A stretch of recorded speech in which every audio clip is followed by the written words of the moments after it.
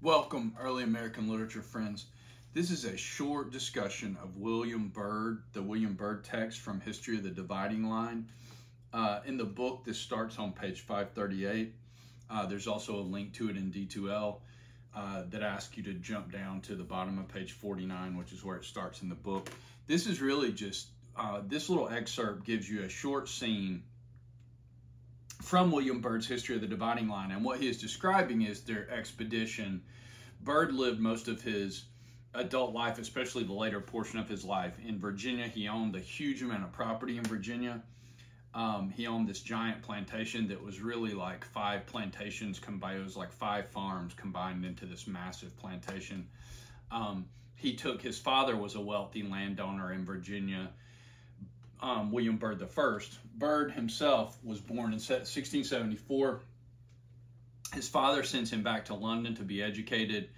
He lives his young life in London, but then comes back to the United States and comes back to Virginia in 1726, and he lives the rest of his life there, managing and running this massive plantation. And he loved Virginia, and he loved, as much as he had enjoyed growing up in London and going to school there and being trained there, he really found the joy of his life living in Virginia, running this plantation. If you read other sections of this, there is obviously a dark side to William Byrd's plantation because he owned a massive amount of slaves. The plantation was really the work of the plantation was done by slaves as much as William Byrd oversaw it and was interested in the day-to-day running of it. And even in parts of the diary, he talks about getting medical attention for the slaves and taking care of them and making notes about who's doing well and who's not. But there's no getting around the fact that he was a slave owner in colonial Virginia. That's the other reason that he is interesting for us. It's the time period that he lives in and Virginia. We've seen John Smith and the founding of the Jamestown colony by the Virginia Company. And then we've gone up with William Bradford and Mary Rowlandson. Mary Rowlandson's life overlaps with William Byrd's. You see, though, that this gets us back to the Virginia of John Smith, but the world has changed a lot from 1609 to 1674 to 1744. And Virginia is established as a wealthy colony now. It's a wealthy British colony, and that's the other important part. Is you see here, William Byrd dies in 1744. You're still 20 years away from the American Revolution, and so Byrd exists for us and for himself. Byrd exists as this document of the thriving British colony that during his lifetime, most people would have never thought about America becoming the United States and being its own independent country instead of being a British colony, which is what it was. Byrd very clearly saw himself as a British subject and a British citizen and a resident of Virginia, the place, but also Virginia, the British colony. And one of his duties, we're reading from History of the Dividing Line, and one of his duties as a member of Virginia, the British colony, he is assigned to and accepts the job of surveying what eventually becomes the state line between Virginia and North Carolina. If you look at Virginia and North Carolina on a map, they sort of look like mirror reverses of each other, and that is because that is how Byrd did the survey, and he essentially took what was then understood to be Virginia and split it in half, making Virginia and North Carolina, or what becomes Virginia and North Carolina. And the History of the Dividing Line tells the story of that surveying trip. And he gives you a little bit of this excerpt here. You see Byrd here, and he is always dressed in what were the popular in the Enlightenment, popular clothing and style of the day, the big wig, the velvet waistcoat, which is what they would have called it. And then you see him in this other portrait here, same thing. Shirts back then did not have collars, and so you change collar like you would have a stylish collar. You change collars the way men now change neckties. You see him with the shirt, the fancy collar, the waistcoat. That's just like he is made to look like a wealthy upper class planter British citizen in both of those portraits. What he describes in History of the Dividing Line, like I said, is that expedition to survey what becomes the state line between Virginia and North Carolina. The thing that is most interesting to us in the excerpt that's in the book is what he gives you in the first. There's really two halves of this excerpt, and what he gives you in the first half is this. The guide for their entire surveying trip is this Native American whose name is Ned Bearskin. And what you get in this excerpt, we encamped about 2 miles beyond the river, the Dan River, if you know where that is in Virginia, where we made good cheer upon a very fat buck that luckily fell in our way. They shoot a deer. The Indian, and that's Ned, likewise shot a wild turkey, but confessed he would not bring it to us lest we should continue to provoke the guardian of the forest by cooking beasts of the field, birds of the air together in one vessel. Common practice among the Native Americans is to not combine beasts of the field that walked on the ground like buck, like deer, with birds like turkey. You can compare this, and Byrd very clearly sees some kind of correlation between this and this sort of the Jewish tradition of the kosher and non-kosher foods and the sort of things like that. This instance of Indian superstition, I confess, is countenanced in some measure by Levitical law, again, the Hebrew Old Testament, which forbade the mixing of things in different nature together or in the same garment, and why then not in the same kettle? But after all, if the jumbling of two sorts of flesh be a sin, how intolerable an offense must it be to make a Spanish olio that is a hodgepodge of every kind that is eatable? And the good people of England would have a great deal to answer for beating up so many different ingredients into a pudding. What he's talking about with the Spanish olio is a kind of stew. The English pudding or the English like a chicken pot pie. He's talking about things that we would call like a chicken pot pie or other kind of like a steak pot pie. That tradition still holds on in Australia and England, but combining all these different kinds of foods into the puddings and the pies and stuff like that. But he does connect it. You see even there, he connects it to that Levitical law, the Old Testament, the Hebrew Old Testament. What you get a lot of on page 539 is his description of the land and the animals on the land. He gives you this description of vines, of grapes growing there, what would eventually come to that are now called scuppernong vines, which is a particular kind of big grape. The grapes we commonly met with were black; those are the scuppernongs. And then, though there be 2 or 3 kinds of white grapes that grow wild, and Byrd eventually grew all kinds of things on his farm, including grapes, in this attempt to produce wine that rivaled like French wine. Or Italian wine, things like that. And he says in that paragraph that starts off, the grapes, let's see if we can find that section right there. Because this is one big paragraph, and in the book they have broken it into smaller paragraphs. The vines grew thick in the woods, those are the grapevines. The grapes we commonly met with were black. Disadvantages: I have drunk tolerably good wine, pressed from them, though made without skill. He's talking about if you could cultivate this wine, if you could cultivate these grapes and get them, if you know anything about pressing wine, the suggestion here is that this could be turned into a profitable business, making wine from the grapes of the American South. Then you get a couple of paragraphs where he talks about bears. Our Indian killed a bear 2 years old that was feasting on these grapes. He was very fat, as they generally are. A true woodsman prefers this sort of meat to the fattest venison, and he's talking about like wild game is what he's really talking about here. As agreeable as such rich diet was to the men, yet we were not accustomed to it, tasted it at first with some sort of squeamishness. Again, he's talking about woodsmen versus people who live on plantations or in the cities on the coast, and the kinds of meat that they want, like wild game versus domestic game.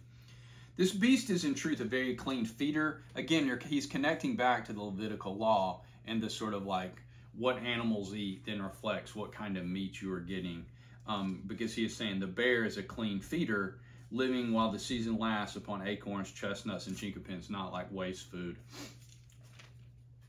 like pigs and things like that. And so he is giving you this almost naturalist botanist description of like the landscape, what's growing on the land, the animals, those kinds of things. But he is also sort of sneaking in these little details about the Native American beliefs and how they match up, like Ned Bearskin's belief about not mixing the beasts of the land and the beasts of the air.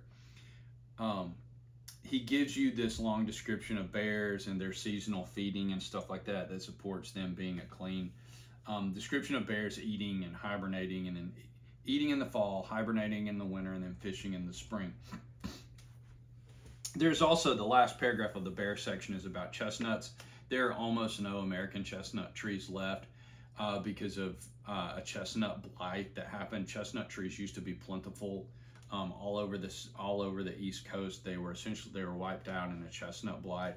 One reason this section is notable and has become popular is because of his like description of the chestnut trees, which used to be everywhere and now are essentially extinct. But the big important section is in the evening we examined our friend Bearskin concerning the religion of his country. And he explained it to us without any of that reserve to which his nation is subject. This is the more famous section of this both because of what Ned Bearskin tells them about his religious beliefs and like the notion of ethics and good and bad and the concept of the afterlife, but also because of the way Byrd receives it and interprets it and connects it to other religions, whether it's Islam or Christianity. He told us he believed there was one supreme God, so it's a monotheistic system, who had several subaltern deities under him. So you have this monotheism, but also this sort of like something like angels or some lesser supernatural beings, or you can connect it to Greek and Roman mythology and how some deities had specific jobs, like Apollo controlling the sun and Zeus controlling the lightning and things like that. That this master God made the world a long time ago. Again, there's one single creator of the world. He told the sun, the moon, and the stars their business in the beginning. The same power made all things at first, has taken care to keep them in the same method and motion. And so God is this sort of like bringer of organization and structure out of the chaos and the void, similar to the Christian iconography of first there was darkness and then God brings order to the chaos and the darkness. He believed that God had formed many worlds before he formed this. This is where you get the jump, where there had been these previous worlds, but that those worlds had either been destroyed or decayed and died. God is very just and very good. Again, here is the sort of God is ethical, and in turn, mankind is ethical. Ever well pleased with those men who possess those God-like qualities. So in this sort of Christian, if you take the word Christian as being like Christ, well then you can see the connection here where Ned is connecting. He means God-like, not like having superpowers, but behaving in good ways that God is good. And then he jumps you to the afterlife. He believed that after death, both good and bad people are conducted by a strong guard into a great road. So this sort of the Grim Reaper or something like that, into a great road in which departed souls travel together. Till at a certain distance, this road forks into two paths, one extremely level, the other stony and mountainous. The extremely level one being something like paradise or Eden or heaven. The stony and mountainous one being like some place of punishment and suffering or hell or something like that. The good are parted from the bad by a flash of lightning. The right-hand road leads to a charming, warm country where spring is everlasting, every month is May, as the year is always in its youth, and the people are particularly the women are bright as stars. In this happy climate there are deer, turkey, elks, and buffaloes innumerable.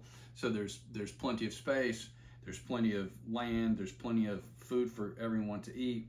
The soil brings forth corn spontaneously, so nobody has to work at planting or hunting or anything like that.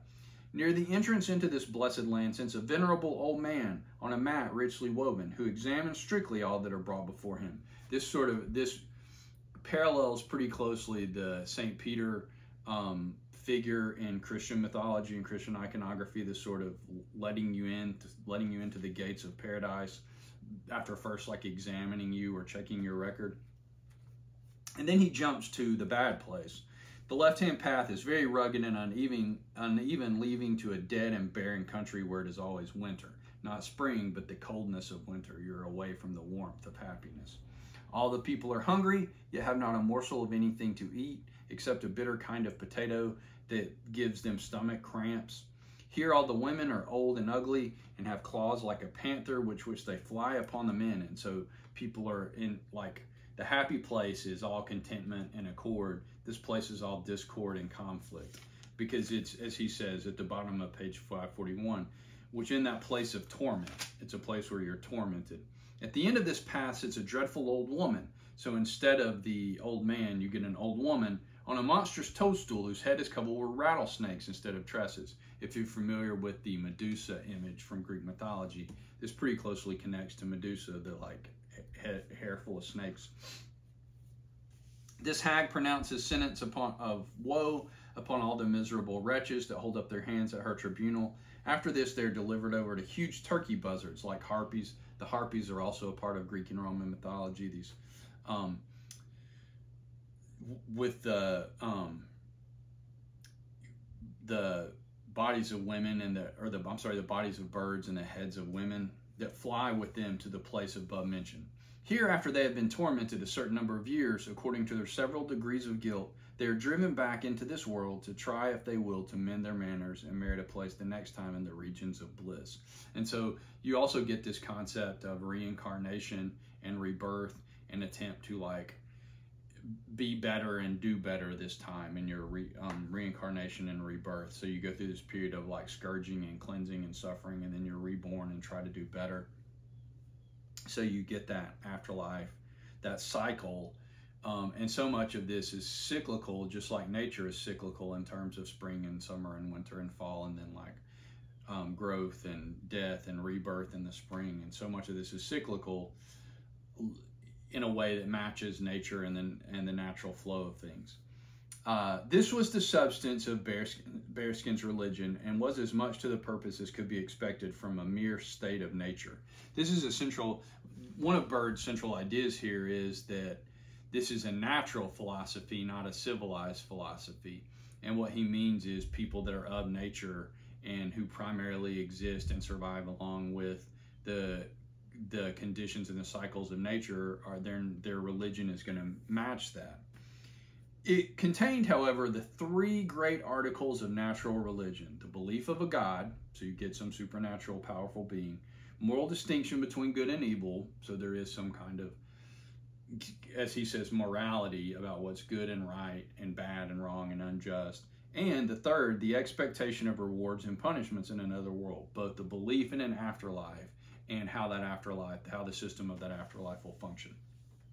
Indeed, and here's Byrd giving you making a connection point. Indeed, the Indian notion of a future happiness is a little gross and sensual, and by gross he doesn't mean gross like we was. He means like bodily and natural, instead of like connected to the human body, instead of like ethereal, like angels or something like that. Like Muhammad's paradise. But how can it be otherwise in a people that are contented with nature as they find her? There being, and then he's done with this discussion, and he's saying there have been great signs of rain yesterday. They have to dig a trench around their tent to keep it from getting wet.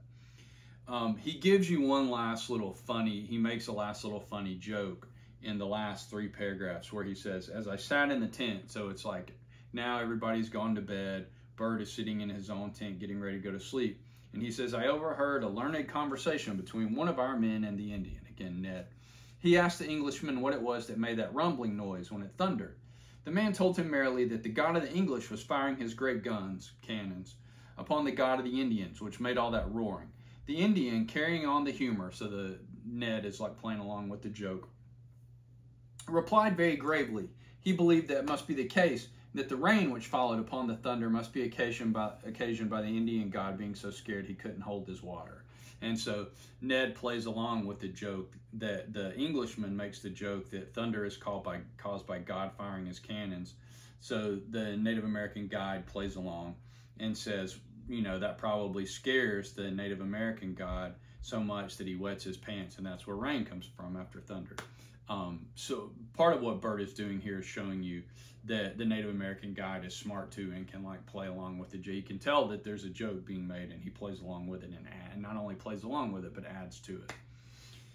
Hopefully that gets you through understanding Byrd. The response paper topic for Byrd, it says that Bearskin's religious beliefs contain the 3 great articles of natural religion, and goes on to suggest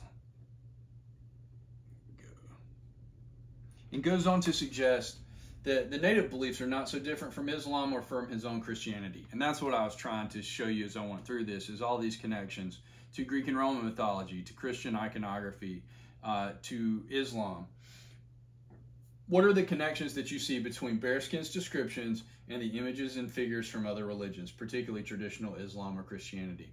So it's asking you to think about, St. Peter versus the old man on the mat, or Medusa and the harpies in Greek and Roman mythology versus the mean woman in the bad place in Bearskin's religion, but also God as this sort of like bringer of order to the chaos of the universe, and he like sets up the galaxy and sets up the world to work the way it does. So there's all kinds of connections. Even though this is a short little passage, there's all kinds of connections you can see and make here. I hope that's helpful to you in understanding William Byrd. And again, one good way to think about him as this bridge between like the 1600s and that first 100 years of colonists, and we're going towards the American Revolution, but we're not. We're close to it. We're about 20 years away when Byrd dies, but we're not there yet. So he gives you that, the 1700s and the Enlightenment before the American Revolution.